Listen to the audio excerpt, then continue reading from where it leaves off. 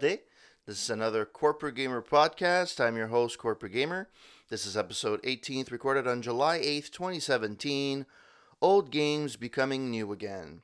Hope that everybody had a great short week. In Canada, some people had a 4 day week due to Canada Day. Had the Monday off. A lot of Americans had Tuesday off. I'm pretty sure all Americans had Tuesday off for the 4th of July. So happy belated 4th. And let's get into it. So this week, I actually played a couple of retro games. I actually streamed them on Twitch. One of them was NHL 94, which is a very old game that was released for the Super NES, Genesis, PC, you name it. It's just a fun game. Some people say it's one of the best games that ever, console games or best console hockey games to ever come out with. I have to admit it is pretty fun playing playoffs. So I had fun playing that. And I also ended up playing FIFA International Soccer, which was a game that was released also on Genesis and Super NES. I played both of those games on the Super NES, and I had a blast. It's amazing playing those old games. There's no extra features. There's no online mode. It's just play, have fun, and that's it. I like it because you can play for a short period of time, get your fix, and then you're done. You don't have to play for another month. So that's what I played in the last week. Let me know if you guys like those games, and if you've played them recently or if you've actually ever played them. Let me know your thoughts. I personally always live them. They're a staple in my library, and I think they're going to be a staple there for a very, very, very long time. All right, on to the news of the week. First story. As everybody, or I've mentioned it before, StarCraft Remastered is being released. It's a remastered version, obviously, of the original StarCraft game that was released in late 90s. It was actually released on March 31st, 1998. I think the thought process started around 93, 94. So it's been a game that's been it's been out for a very long time, almost 20 years actually, and they're making a remastered of it, or Blizzard is making a remastered of it.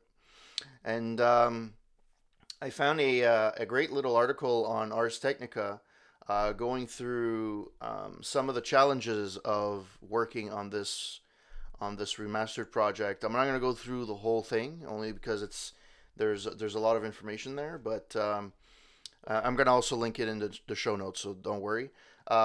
So basically, the challenges they had is a lot of it was graphically. The size, the rendering it at 16:9 instead of 4:3, and also the graphics per se. They have this, it's one of those, they don't want to update it too much. And they want to make sure that they're still honoring the original game as closely as they can, while making key updates to make it look slightly better or a little bit better.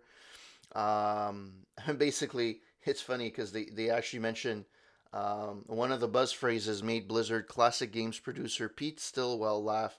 "Don't be disruptive." That's how I was told to say. "Don't fuck it up," he said. So they definitely have the players' interest at heart.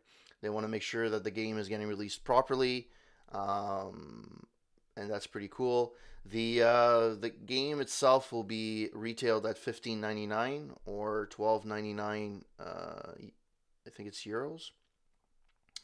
And a lot of the stuff, like the graphics, the sprites.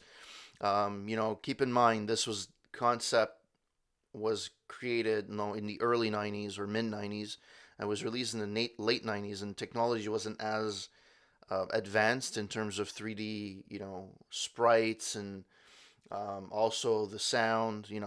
We had to keep in mind that this was a PC game, but even back then, the PC games weren't as evolved, so they had to make sure they remastered the sound to remaster to a higher fidelity of 44,100 hertz, which is basically CD quality. I don't think it's HD quality. HD quality is 90 something thousand. So yeah, they're going to be doing that. They're going to be redoing the 3D modeling to make sure that the shadows are adequate. So that's pretty cool. And I just found it really really awesome that the challenges they had in updating this game, that a lot of fans have loved. I wouldn't know if it's loved more than StarCraft 2. I would think yes. I personally had more fun with the original than StarCraft 2. But then again, I haven't played StarCraft 2 in a very, very long time. It's been at least 5, 6 years. So um, it's really cool. And one of the challenges they had, I mentioned before, was the fact that 16 by 9, 4 by 3, which is actually pretty cool. If I'd be able to play the original StarCraft in 16:9, and what they're actually gonna have in game, which is really awesome, is a toggle switch that'll be able to have a make game look old function, which basically it's like a button like F5, and you'll play it and it'll toggle between the original graphics and the new updated graphics, which is awesome. And you'll also be able to have another on the fly visual toggle. They say F7, well, I don't know, a combination of real time lighting and environmental effects. So it'll actually be able to, disable the new graphical effects and so on. So that's the article I read this week. It's actually pretty interesting. I invite you guys to actually go and check it out on Ars Technica. You'll have the link down in the show notes. Are you guys excited to actually play StarCraft? I know for me, it's an old classic game that I've actually wanted to play again for a very long time. I just never got into it. And now that there's a remastered, I'm actually thinking of picking it up. I think it'd be really cool get back into it. But then again, I'm a guy that likes to play old games, as you've noticed. So I'm pretty sure that I'll probably pick it up at some point.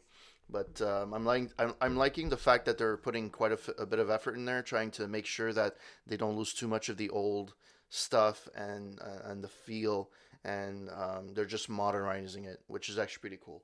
The next game on the list, or the next story on the list, not game, story, is actually a pretty nice one. It's pretty cool. I actually heard this for the first time on Podcast Unlocked, but I also read it on Ars Technica as well. So there's an Halo inspired game called Installation 1, named after the Halo ring. Um, it's basically a Halo derivative game. That's not made by Microsoft. It's made by a third party, and um, the third party, the Installation One team. I actually don't know who the company is. Um, they got the okay from Microsoft to pursue create no the game, and they're not going to pull the plug on the game because Microsoft is legally allowed to do that, and a lot of other companies have done that. Notably, Nintendo is notorious for going after even homebrews of games or developers, um, so that they pull them off of the market. So in this case, Installation One, they've been in contact with 343 Industries and Microsoft. 343 is the developer that's creating the last series um, of Halo games. So they started with 4, 5, and 6 is going to be the next one. And Microsoft, which holds the Halo license. And they've assured them that they will not pursue them legally, which is actually pretty awesome. And basically they have to abide by the rules, the creation rules of Microsoft. So what it seems to be, it's one of those things where it was probably more the money thing, um, and they cannot make any money in terms of merchandising or anything, and they can't do any reverse engineering, which is fine. It's common, jargon for these games, as well. For big companies and big gaming games, it's actually pretty standard. But it's actually nice to know that officially, a big company like Microsoft, wasn't a hawk in this case, and they've actually embraced the fact there's fans that made a game uh, based on the Halo universe, which is actually really really cool. Um, so I commend Microsoft for this, and I hope that this is a tendency or a trend that continues in the next few years. Some of the best games out there are homebrews or versions of games that are out there. I know there's been Mario Brothers, there's Wario Brothers. Um, that's just one from the top of my head. There's a gazillion of them. I've actually seen quite a few from Mike Matai. He plays them on Cinemaster Plays. So this is pretty cool.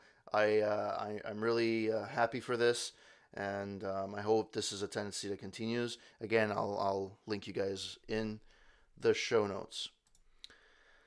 All right, next story on the list. PSN done goofed. Um, so, due to an issue with PayPal, thousands of PSN accounts were actually locked or banned,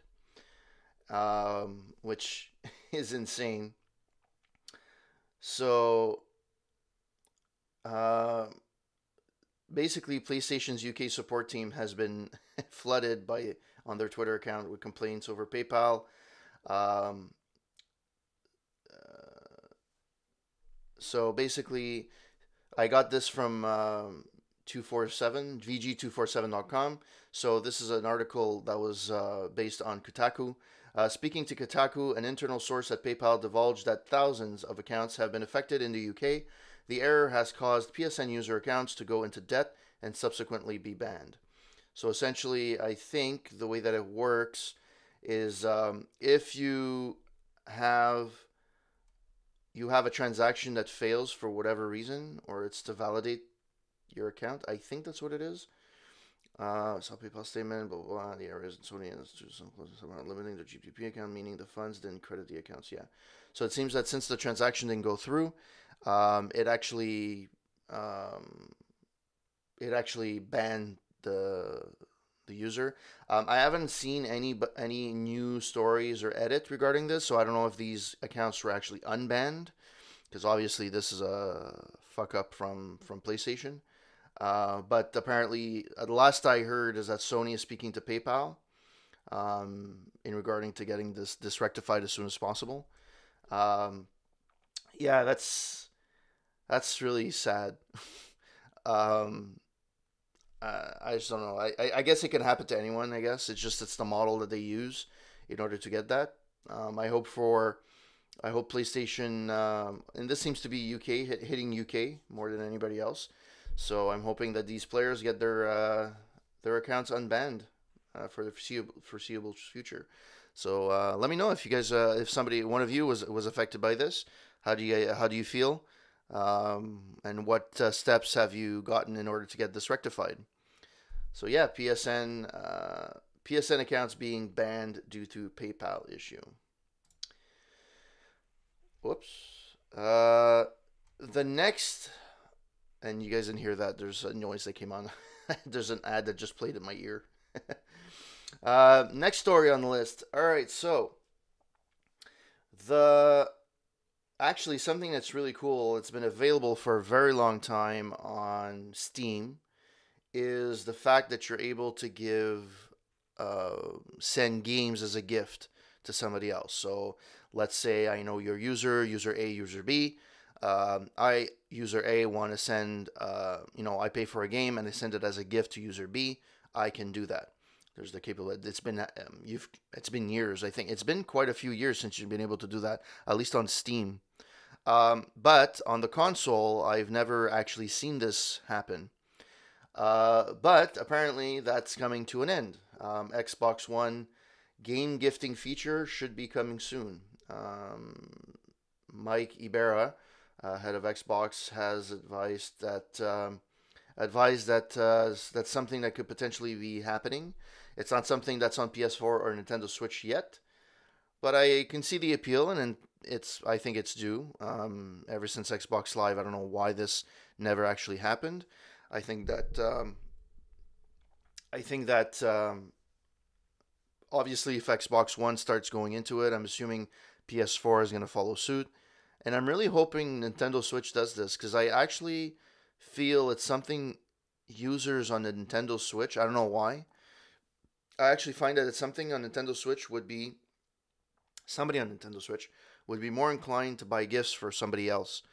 Um, I don't know why. I just think that it's something that they would do more than Xbox One and PS4. For me personally, I've never really given that many gifts over this in this fashion, but apparently, from what I've read on the online, it's a very popular feature on Steam, and it's something that apparently people have been asking for quite a few years now. So yeah, it's something that seems to be coming. There's no definite date. It just seems to be rumors at this point, fodder. So we'll see how that's gonna go. Um, yeah. So gifting on Xbox One game on Xbox Live essentially. All right, next story that grabbed my attention this week. Reggie explains why Nintendo is avoiding 4K. Um, so this is an article from NintendoPrime.net where there was an interview with Reggie Fils-Aime about actually it was an interview with The Verge. I apologize about why Nintendo didn't go the 4K route. Um, and his reasoning is the following, and I quote: "The Nintendo mission is to reach as many consumers as possible and to have them engage and have fun with our intellectual property games." Essentially, his games, the proprietary games on Nintendo. That's what we try to do. So inherently, we go for a more mainstream audience. Inherently, we want our products to be affordable. We want our products to be easy to pick up and experience, low learning curve, and we want our IP to shine as we deliver those experiences. Which I could understand his point. I could understand in a way why 4K wasn't, um, so basically what he's saying is 4K is not popular right now because it's so new and it wasn't worth to increase the price of a $300 console for for the Switch in order to have that in. He's saying that $300 is a sweet spot. I think that's false. I think the sweet spot for a gaming console is 250, 249 actually. But that's my interpretation. They know better than me, and they've been selling well, so I can't really argue with that. The thing I don't agree with the first quote that I gave you is that um, so you want to play with their intellectual property. Okay, great. So that's fine. We want our products to be affordable, which is great. I understand. We want our products to be easy to pick up and experience. Okay, I get that. But you don't need to have, you know, once you plug in your console, there's nothing to do. So I don't know why. Yeah, you pick it up and experience a console. That's what a console is. You pick up and play. There's no, yes, I understand the Xbox One X. People are saying, oh, we have to buy a 4K. You don't actually have to. It will upscale your graphics to a better quality, but you don't need a 4K. But yes, I get that to get the full 4K experience, you have to buy a new TV, which I am not doing. So for me, there's no personal reason why I would buy something else. A low learning curve. I don't know what 4K has to do with learning curves, but apparently they want a low learning curve with their games. Okay. That does not address the 4K question in my eyes. And we want our IPs to shine as we deliver these experiences. So basically, in short, although I don't agree with necessarily everything he said, I think what they're saying is, you know what, 1080p is it's where majority of players are right now. We don't need to put any more money in it, and all we want is the most people to be able to enjoy our games. That's basically it. I just don't agree necessarily with his quote, but I see where they're coming from. And also, Nintendo has never been the graphics juggernaut ever. I think even in the 16-bit era, um, they weren't ahead of the game in terms of graphics. I think Genesis was slightly ahead in terms of technology for some, at least for some games. Um, so and even in the last few years with the Wii U, and even now the Switch, they're not ahead of the game in terms of their focus is a lot on gameplay and not necessarily on how they show those games or demonstrate those games. So yeah, Nintendo explaining why they're avoiding 4K. Obviously, their next console is going to have to be in 4K. But imagine, and I had mentioned this on my corporate gamer page. Um, Imagine a Nintendo console that's 4K that has backwards compatibility to old games. So they're essentially what they're doing right now with, or what they want to do with the online stuff. And and it's still 350. Let's say put it at 350. Those would sell like hotcakes, and they would put everybody. They're already making huge progress, and they're selling a lot. And there's rumors on some people are saying that it may outsell the Xbox this year, which may very well be. Xbox is not really, it's not sold everywhere. And one of the main markets where the Switch and PlayStation reside is China and Asian markets, which they don't really, Xbox doesn't really have a presence there. Um, but it seems to be selling really, really well in North America.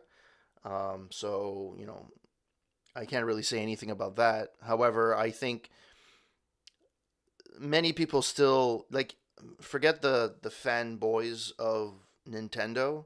Somebody that's in on the fence, somebody that's that's not a Nintendo fan or a console fan, or they don't have brand, they're not leaning towards one or the other.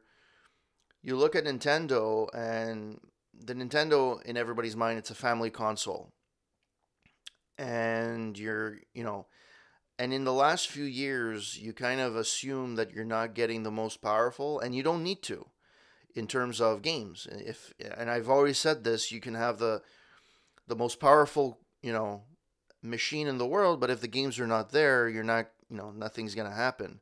You're not gonna sell. Nintendo is not, in terms of graphics, in terms of hardware, they're not the top tier, but their games are very fun. Breath of the Wild. Most people that I've heard about loved it. There's a few people that I've heard on podcasts that said that they weren't a fan of it. So it seems to be something that either you like it or you don't. There's no middle ground. Um, Wombat, I think it's Wombat from CADcast that wasn't a big fan of it. He found it boring and long. I can't say one way or the other because I don't have it. But the majority of people have liked it. It's a critics darling. Um, the only game that really that I to me that would sell the console. There's two things that would sell me the console for the Switch, and I'm thinking of maybe getting it at one point. It would be to have the Switch for the backwards compatibility games. So, I gave up on the fact that there's an SNES Classic Mini being released. I'm gonna probably for that price, I'm gonna pay the $20 a month, $20 a year, and play the classic games on the Switch. So that would be one thing that would sell me. The other thing that would sell me is Mario Odyssey. As much as for me, Zelda is not the one that sells me anything. It's a great. They have no. I've always loved their games, but I'm not. It's not the one that sells me. Mario is the one that sells me or talks to me in terms of games. So if I buy the Switch, it'll be because of Mario.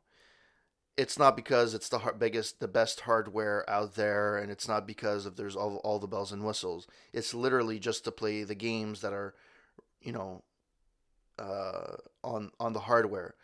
So imagine if they make it easier to program for it. You have third party support, so that means you would have all the big third party games like Call of Duty and not the crappy ports, the regular ports. You have 4K, even if you don't have 4K, remove 4K. and you have backward compatibility plus the notoriety of the games of Nintendo. That's it. They kill the industry right there. Xbox and PlayStation will compete very little with that, if that's what they would release with, which is not the case. They're going on gameplay, and the online service is not on yet. It's not there yet. They've just came. Well, no, Wii U was HD. Wii wasn't, but yeah. I think if they would go that direction, it'd be amazing. But I don't think it's something that Nintendo is actually going to be thinking of doing. But yeah, they would. If they would do that, those things, if they would just release a gaming console like that, the gaming world would lose its mind for sure. Because every gamer that's ever played games for the longest time will always refer to at least one or two games that were an NES exclusive. Let it be Super Mario Brothers, Zelda, Punch Out, Metroid. I think that, yeah, they would make so much money on that. It's amazing. Anyways, enough about me going on that. So basically, 4K is not working for. It's not gonna happen for the Switch, and that was the reason for Reggie or from Nintendo. Basically, its price, and they didn't want to. There's not enough of a fan base for 4K right now. All right, next on the list, the games of the week. So these are the games being released between July 3rd and July 9th. I'm a little bit late since I've been recording later and later during the week. This is Saturday. I apologize for that, but I'm hoping that you're able to see if you're able to buy these games. So you have Monday, July 3rd, we have Death Squared on the Switch. Tuesday, July 4th, it's That's You for the PS4. Wednesday, July 5th, we had Speedrunners on PS4. Thursday, July 6th, we had Kirby's Blowout Blast for the 3DS. Neo Geo Metal Slug 2 for the Switch. Vaccine for the Switch. Shifi, I guess. Shifi, I don't know how to pronounce that. For the Switch.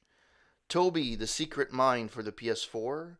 Revenant Saga for the Wii U. Again, I don't know why they're releasing stuff for the Wii U, since they stopped production. And Friday, July 7th, Energy Cycle for the Vita. Ninja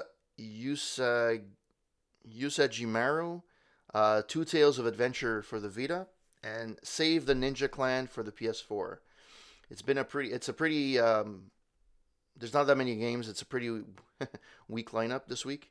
There's not much to talk about. But a lot of people are saying the Switch is not releasing a lot of games. Well, you know what? Of all those games, there's one, two, three. Well, okay, there's more than that.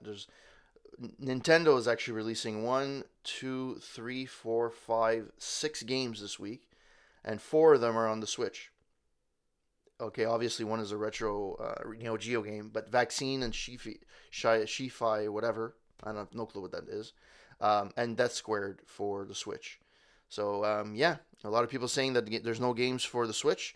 Well, this is your week, and may actually work in their favor. It's kind of the lull of the summer.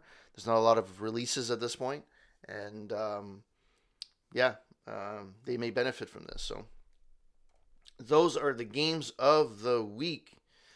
All right, now down to the last segment of the show, the talking point of the week. And, I've mentioned of a few old games throughout the show, StarCraft and Halo and so on. So the topic this week that I wanted to talk about is, are old games becoming new again? Are we facing the same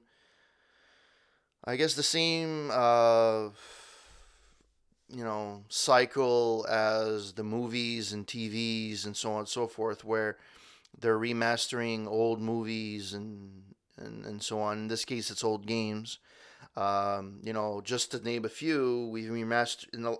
StarCraft is coming out, so StarCraft Remastered. Crash Bandicoot came out with the End Trilogy last week. Last year we had Halo, or 2 years ago we had Halo Master Series, where they remastered the first four Halos, I believe. Um, was it the first three or first four? I think it's first four. Um, and there's a whole slew of them, right? There's a bunch of games that are getting re-released, getting an HD makeup.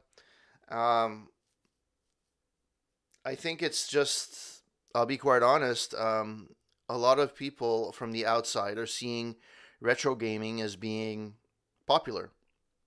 If you go onto Twitch, obviously, if you listen or look at my channel, and you look at my posts on my page on my Facebook page, you'll see that there's a lot of retro gaming references there. I play, and even this week, look, I even mentioned that I played FIFA International Soccer and NHL '94 on SNES. So there is a fan base for old games. The problem is a lot of times there's consoles that are being upgraded, systems. In terms of StarCraft, for example, I played that game on my Pentium. Was it a Pentium 2? Pentium 3? I don't even remember. I think it was a 586. Um, Having said that, um, so, you know, a lot of people have played this game, and I think, I don't know if there was a cry, a big cry for a remaster of StarCraft, but they're doing it. And to Blizzard's credit, they actually seem to be wanting it to do it the right way. Unlike the Star Wars movies, for example, the original trilogy, where they kept adding, bits and pieces to, new added footage, and that looked awful, compared to the other stuff that was there, or that was there on the original cut. Um, I understand in a way when they want to re-release old games. So in terms of like Sega Forever, um, that was a missed opportunity by Sega. I think the negative press is going to hinder them a lot. But um, I think the idea was noble, getting releasing on mobile, which is I agree with that. It's something that I think should happen. Are we going to start seeing more and more PC games being remastered and getting re-released? And I don't know if there's a pattern yet to say that there's enough to say to go on to say, yeah, it's something that's trending and it's gonna happen. I think right now, StarCraft is the main one. There's been a console's been re-releasing games left, right, and center, from Neo Geo to old Sega games. Yeah, it's been insane. But I don't know if there's a need for old PC games. I do play old PC games from time to time. In fact, I think I mentioned it last week. I played SimCity 2000, on GOG.com. Um, I just wanted to play, and it was fun. The thing about old games is, um, you get into them to get a fix. It's a nostalgia thing, right? You play, oh, I remember this game, and you're like, you know what? Let me play.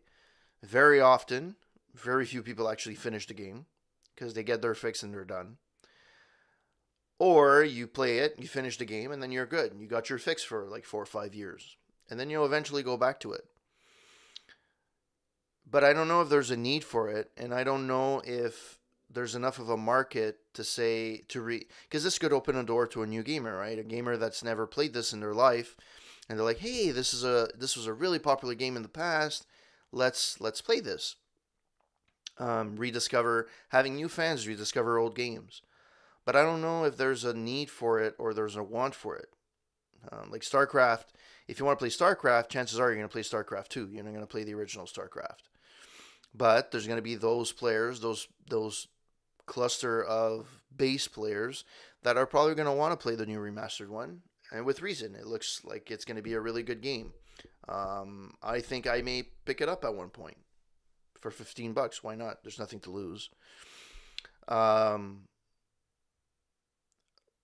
would I like to see old games being remastered? Yeah, sure. There's a tons of old games. Um, I think was it Steam that I saw there was a bundle for Police Quest, and I think they had like remastered some of it, like Police Quest One or whatever. Um, which is fine, but I if I'm gonna play the old game, I still want to play the original game the way that it was released. So with little tweaks here and there. If it's to optimize it and make sure that it runs properly on new hardware, fine. But don't the graphics and so on. The one of the reasons why I play the original Police Quest, it's because it's so cheesy, it's so pixelated. It's really it's not a super game. Same thing with Leisure Shoot Larry. It's really fun the way it is, and I wouldn't play it any other way. And a lot of games throughout the years have some graphics were really horrible, especially in the late '90s when 3D was starting to be part of games and you had the Dooms of this world. The well, that wasn't actually real 3D. Neither was Duke Nukem. But there were other games that were 3D rendered, and they looked horrible, right? Um, Back then they looked okay, but they looked horrible now in retrospect. And I don't know if I would want to have them remastered. I think as long as they play on hardware, I'm fine with it. Um, Steam has a tendency of bringing back old games, even GOG, and I'm for that. Theme Hospital, great. If they come out with a new Theme Hospital game, that'd be awesome. With real graphics and so on. But to remaster the original and redo it, I don't think there would be I personally think there's no market for that. And I don't think a lot of people are going to go back and play those old games. And on top of that, there's so many games to play now. It's not even funny. Before you would have a game come out every, 2, 3 months. And that was like, woo. Now there's games coming out every week. And there's just so many out there. I'm not saying they're all quality, but there's so many out there. I don't think there's enough time to actually go back and play old games. No, that's not true. People will go back and play old games, but I just don't see the value of putting all that effort to remaster when the player itself just wants to get a quick fix in general. Yeah, you may get some new fans, but I mean, how many new fans of StarCraft are you going to get with the remastered? That's something when it gets released I'd like to see, and I'd like to report on to see if no, there's actually new fans being gonna play StarCraft. There's leagues right now for StarCraft 2, and this is at a time before online esports was very very popular. So I don't know if um, the dynamic was different back then, and maybe it's gonna spark a new generation of players that are gonna want to play StarCraft, a new version of StarCraft. So, um, yeah, for me, I think that in general, when old games get re-released, it's a money grab, which is fine. Companies can do what they want. Um, I get bit ever so often. Steam is probably the one that's the least corporate culprit. I mean, of that because they'll release the games for like $5. um, how can you say that like $2 for a game? Like how can you say no for that to that? Um, so for me personally, I think that releasing old games is more of a money grab, and I don't think there's enough fans out there to merit a comeback of remaking old games or revamping old games. At least not yet. I just hope that the gaming industry doesn't fall into the same hole as um, the TV industry and motion pictures, movies. Um, Often it misses the mark if they redo something. It's not quite the same. You kind of lose that feel of the original. Um, and I think that games will be similar in a similar boat if they continue going that way. I do agree that Blizzard seems to be doing it well, doing it the proper way, but I haven't played it, and I don't know if that's true or not. So um, we'll see when that comes out. But yeah, that was my talking point of the week. Old games, new again. What do you guys think? Is there a market for old PC games coming back, or old games being remade into new ones, being revamped? Um, Let me know what you think, and I'll leave you my coordinates in the show notes as well. Um, Last thing this week, my review of the week. My review of the week this week was the original Brothers, the one that started it all for the one that started it all for the Mario franchise. It's not the Super Mario franchise. It's Mario Brothers. Got released in the arcades, and then it got released on a slew of different systems, including the NES. I played it on the NES, and yeah, it's still fun to this day. I still like it. Short. I think a lot of people would probably find it too different, but I personally like it. It's challenging. Yeah, the first few stages are a joke, but once you get further into the game, you may think it's very easy, but it's something that's it's not too easy to do. It's not too easy to configure, so to play. So yeah, my review's up on corporategamer.net. Check out my website. That's where you find all of my reviews, all of my comments. You can also see on my Twitter and my Facebook feed, I always put on this day games that were being released. You can see all those on my webpage as well. You could also see my old streaming on Twitch, my own by past broadcasts. So yeah, take a visit, take a gander. Let me know what you guys think. Leave me a comment. You can also reach me on Facebook at Corporate Gamer, Twitter Corporate Gamer 9, my YouTube channel. Just search for Corporate Gamer. And you can also listen to me on my other podcast, the Roundtable.ca podcast, where we talk about music, movies, anything that's entertainment. It's just different topics. You can listen to it on iTunes and Google Play and SoundCloud. And that's it for me this week. Have a great week, guys. Talk to you next week.